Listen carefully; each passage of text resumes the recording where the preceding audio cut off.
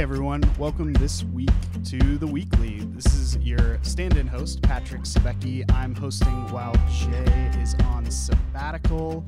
He is going to be gone until the end of the summer, and we are going to be here with you still. So I'm here this morning with Perry Marshall, who is one of the preaching pastors over here at the Boulder campus.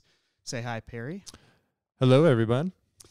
Perry, it's really great to have you here. I'm just excited this summer for The Weekly to have a little bit more of a Boulder flavor as we talk to you and Tom and John and the rest of those that preach here at the Boulder campus. It's just a sweet opportunity to be able to talk more and more. Jay and I shared last week just how the vision of The Weekly is we get to come in Monday morning and hang out around the water coolers and just talk to you about all the great thoughts you were able to share on Sunday, and then all the great thoughts you weren't able to share on Sunday because you only have so much time. Yeah. So I'm really excited to be here and get to talk to you about your sermon from this last week. Great. What about the thoughts that I wish I wouldn't have shared on Sunday? Is that included too? Yeah, always. You can share that. Okay. We're a proud place. Apologize for the things that I shouldn't have said. Hey, one of my favorite authors that I've mentioned even a couple times being on The Weekly, Augustine, near the end of his life, wrote a book called Retractions. Nice. And it's one of my favorite things. It's like, oh, what does it mean to actually go back and be humble enough to apologize? Yeah. So thanks, I'll write a book called Whoops, and nobody will read it, but at least I'll have it on file. Yeah. You'll be able to say you did it. Yeah. That's what matters. Sweet. Well, we're so glad to have you on. And Perry, this last week you were teaching from Daniel 3. And I was even talking to my life group about how this story of the golden image and the fiery furnace is one that's so common to so many of us. It's one we've heard a lot. It's one we've seen a lot, whether it's in Rack, Shack, and Benny. Oh, yes. It's honestly not growing up watching VeggieTales. I had seen that VeggieTales. So I just really enjoyed your message and was thanks. just wondering, you talked a lot about what the golden image for us was today. And you really got into this idea of human identity as the golden image that our culture around us wants us to comply to. So I was wondering if you could just clarify, maybe define that a little bit, and tell us where you see that in your life. Yeah, I don't think that the golden image is only one thing in our culture today, just to be clear about that. I think there are, numerous things that it could be like for us today. But when I was just going through this text, that's the issue that stood out to me more than anything. Like, I don't know how you can escape the conversation about human identity these days. It's in the headlines. For me, particularly, since I have 2 kids in high school and a 7th grader, I'm hearing conversations just at the dinner table about human identity all the time. And just to throw things back on you for a second, Patrick, I know student ministries at Calvary has done an excellent job of acknowledging that, identifying that, and then talking about it, addressing it. And that's been really cool too, just to know that it's not something that like in this case only happens from the pulpit on Sunday morning, but it's something that students are also getting a good dose of help with through student ministry. So that's like awesome for us as parents to be able to know that, but it's just an inescapable issue. And so it's top of mind for me. And when I was reading this text last week and the week before in preparation, I just couldn't help but see some pretty amazing parallels between the way the chapter unfolds and the way I've seen this issue play out in our own culture. Man, thanks so much for sharing that. I mean, it's something, we see it all the time. Felt like in student ministries, if we weren't talking about it, we weren't actually talking about the things that mattered most to students and what mattered the most to their friends and to the people around them. So it was sweet to see you on Sunday morning really diving into that. Cool. If you could give a quick, which is so unfair because scholars have written books that are 1,000 pages long on this topic. Yes, they have. But if you could give a quick picture of what you mean when you say this issue of human identity, what would you say?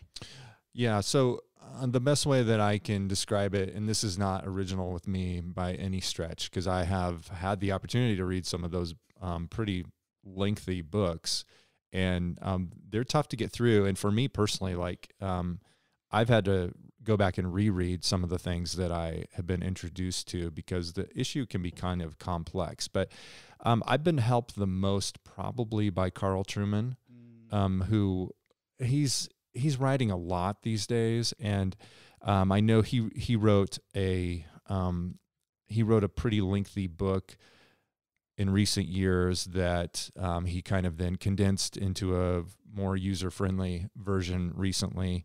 But what Trueman gets at is his basic thesis, and I don't want to misrepresent him, so I want to be careful how I say this, but his basic thesis, as I understand it, to throw the caveat in there, is that these things that seem so sudden in our culture, these changes that have happened that seem like they just almost have unfolded overnight, are really things that have been developing over the past, certainly decades, but even longer than that, centuries, that have been at work and introduced through various philosophers and have culminated in this moment that we are in right now. So things that seem so sudden are really not quite as just immediate and overnight as we might think they have been. It's just that they've all kind of culminated in this moment and come together to bring us to the place that we're in our culture. So that has been helpful for me. And just to describe then the basic thing, it's and there are a series of different moves, but the first kind of move is that we have, instead of looking to theology for our understanding of who we are in terms of our identity, who God has made us to be. When you take God out of the equation, then you just have the question, who are we?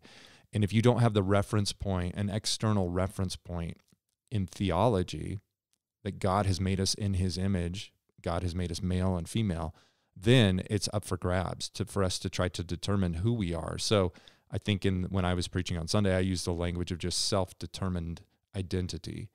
So, and some of these guys who have written these pretty heady books have used the language of psychologizing.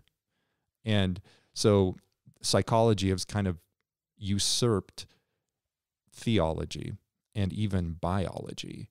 So now it's no longer this objective kind of standard outside of ourselves that tells us who we are. And strangely enough, even our bodies don't tell us who we are anymore.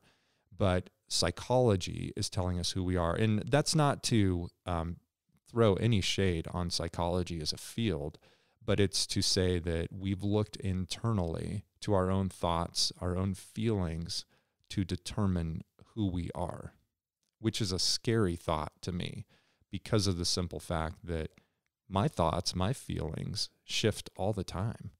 And that's just a frightening thing to think that we would take something like our body and we would relegate it to a secondary source of our identity and instead put our feelings in its place. But even bigger than that we would take theology. We would take our understanding of God and God's word, and we would put that, we would remove it entirely from the equation altogether. Yeah, that's so helpful. I think one of the things that even struck me, how you connected it to, even if we disagree with this, but part of this movement, part of this idea of human identity is that people are saying that not only am I going to identify with the way I'm feeling, but also that identity requires an outward social acceptance.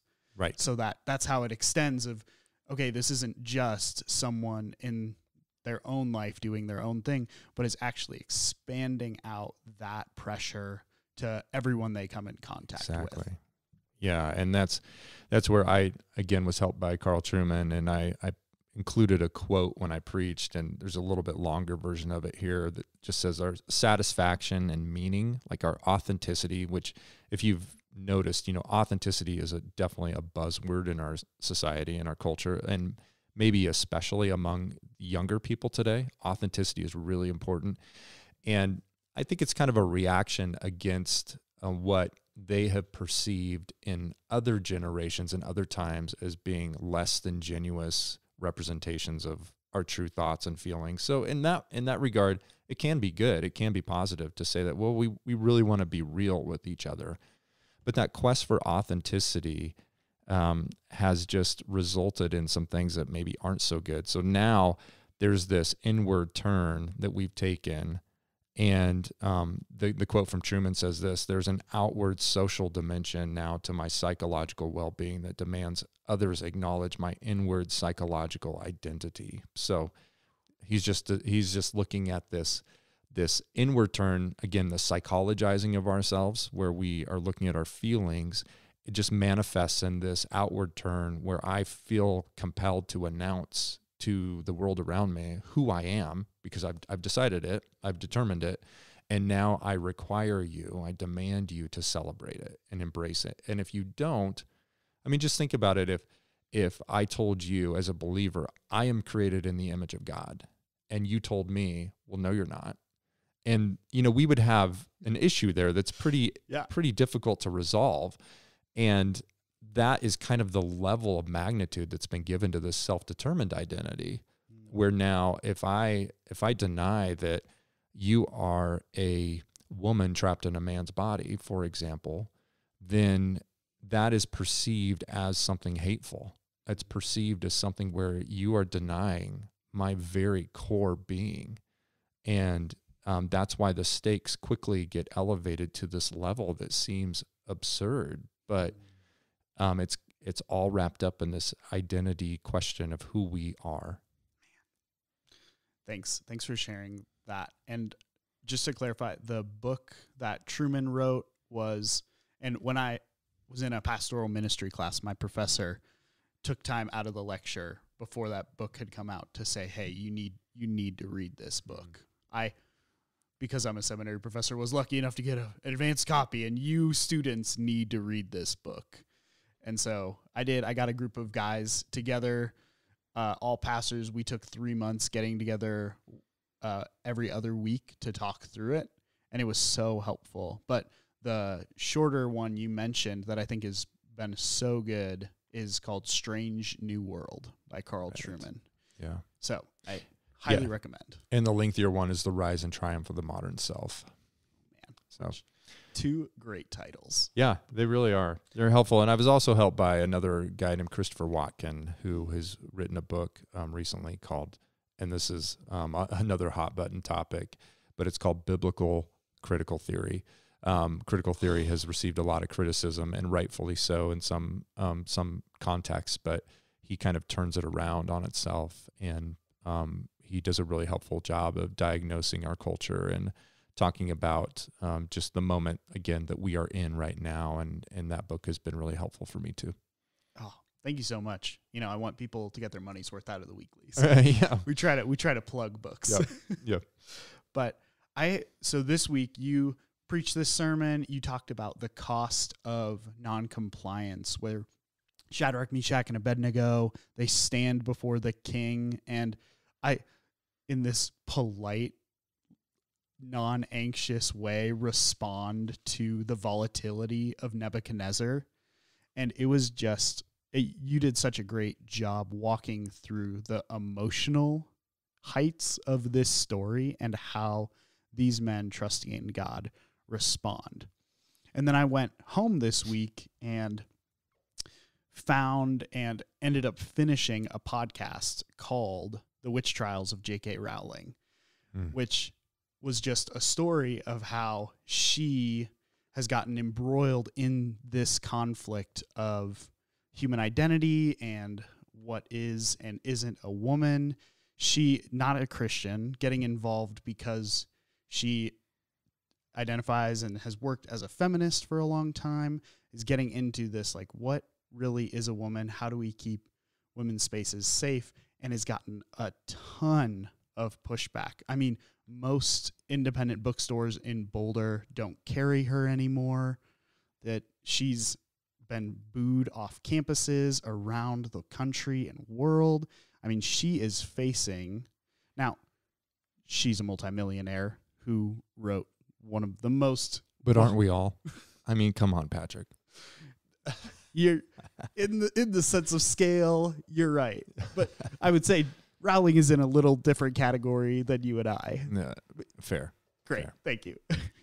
But even she has faced so much pushback for not complying on this issue just because of how she understands human nature. Yeah. Are there some encouragements you can give to, I mean, as we face this in the lives of our family, our friends, our coworkers, are there some encouragements that you see in this story through the scriptures to how we can live non-compliantly? Yeah. So just as a little sidebar to continue down that path, you point out somebody like J.K. Rowling. You can look at another example too that I've come across recently in headlines, and that's Richard Dawkins, of all people, who is, part of a group of people who are very aggressively opposed to Christianity, to the Bible, yet there is in a strange way, there is common ground on this issue of identity in some areas, not entirely, not 100% for sure, but Richard Dawkins has also received criticism because he has come out and said, no, there are only two sexes. There's male and female. And wow. So it's just an interesting point. But the kind of underlying thing here is that this is not exclusively an issue of faith. It's not exclusively an issue of Christianity and other views here. But obviously, for the Christian, our faith, our perspective on this issue should be informed by what God's word tells us. But in terms of the encouragement, I would just say it's in the text. Like, the encouragement is that Shadrach, Meshach, and Abednego, they displayed this uncompromising faith, this uncompromising trust in God in the midst of fantastic pressure. Like, it's because this has become such a children's story, I think it's easy to look down on it a little bit. We can't help but think of it in the context, and I don't mean this just to get a laugh, but it is kind of the context of like the bunny of VeggieTales and Shadrach, Shack, and Benny, like I said before. But those stories, have been modified in order to present it to children, and we can, without even trying, we can almost look down and diminish the text a little bit and lose the fact that this was an actual historical event where the flames were real. The furnace was real and the pressure was real. And yet we see these men display an uncompromising trust in God that's just incredible to me. And I can only just believe that this is a special work of God in their lives in that moment, to be able to stand up to that pressure they faced and then to see how God met them in that moment and was faithful to them. Like, that is what we have to grasp onto ourselves, trusting that God will supply the faith we need and for whatever moment we're in. And we, often face consequences, circumstances that are not of the same magnitude as what these men faced. But even so, we face pressure in our day, and we need to, trust the Lord to provide us the faith that we will need in the moments that we will be in ourselves. So I just find that hope in the text. I see that guidance, that direction in the text, and it just makes me want to acknowledge where my faith is weak, where my faith is lacking, and pray that the Lord would strengthen my faith so that I would stand up in that moment too, just like these men did. Mm. And even as we're reading through the text this morning, I think of it's even a redemptive arc, like a type of Jesus story where these men, they face the consequence unto death for their faithfulness to God. And then it's at the last moment Yeah. God intervenes. Well, even it's kind of after the last moment Yeah, that it's he intervenes. in the furnace, the moment where they should be dead already. Yeah. But God meets them in that moment by providing for them. Yeah. And we see this just supernatural deliverance. And we have to trust that that's not exclusive to these three men, but that's something that God does for all who trust in him. Now, it may not look the same. It may have a different outcome in the sense that our lives are not preserved on this earth. And that's actually the story for most Christians, that when you face that moment, God is going to deliver you through death, not from death. However, he still is going to deliver you because he's faithful to do it. Oh, what a note to end on. That is just so sweet, Perry. Thank you so much for coming on this week, for talking about Daniel 3. I know this is a conversation you and I could just keep having, and that's what's so fun about it. But It's been so sweet to be able to just spend some time hearing your thoughts. You bet. More and more about this. And hey, thanks for listening to The Weekly. We're so excited to invite you and the rest of Calvary into these conversations as we dive deeper into God's Word, into who he says we are, and what that means for our everyday lives. If you're interested in what's going on at Calvary, you can head over to calvarybible.com and you can hit your campus, go to your events, and see all the great opportunities that are happening. And as always, we'll see you next week.